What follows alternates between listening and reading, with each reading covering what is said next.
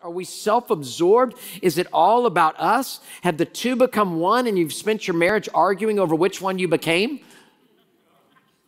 Is it about you? Because I know in my marriage, it can be about me a lot of times. And whenever it's about me, it's not going to go well. Marriage is either going to burn that out of you or you're going to have a lot of problems in your marriage with self-absorption.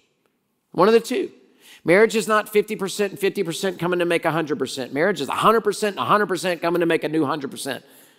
And so that's the way it's got to be. And that's the way you got to journey through it and to be able to understand that. So self-absorbed. And this woman here is not self-absorbed. You know how we know that? Two things. Just there, we could give you 50, but two things that I want to give you. One, she puts family before herself.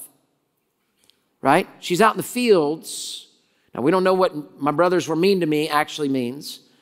But she's out in the fields and she's working for the family. So one, family before others. That's going to have to happen in your marriage, especially when you got some kids that come along.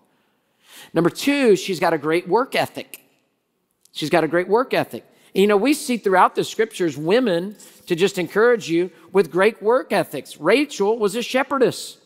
Ruth was a gleaner of the fields. Zipporah was a shepherdess. The woman in Proverbs 31, it says that she strengthened her arms. So here's the deal, guys. Marry a girl with some grit. Marry a girl with some grit. Girl that knows how to work.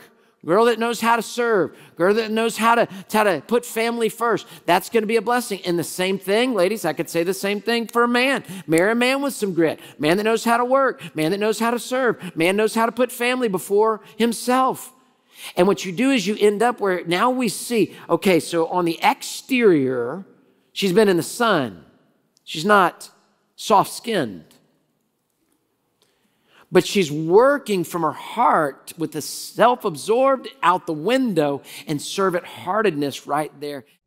Hey, thanks for watching. To find out more about Houston's First, you can subscribe to our channel or you can go to houstonsfirst.org.